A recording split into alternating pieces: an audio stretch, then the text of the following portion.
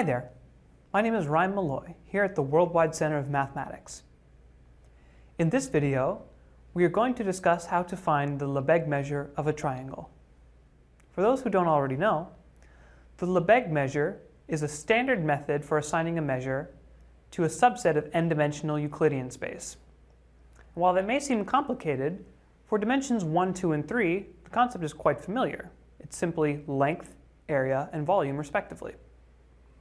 So when you're asked to find the Lebesgue measure of a triangle, what you're really being asked is for its area, which, as we all know, is simply base times height divided by 2. My name is Ryan Malloy, and we've just discussed how to find the Lebesgue measure of a triangle.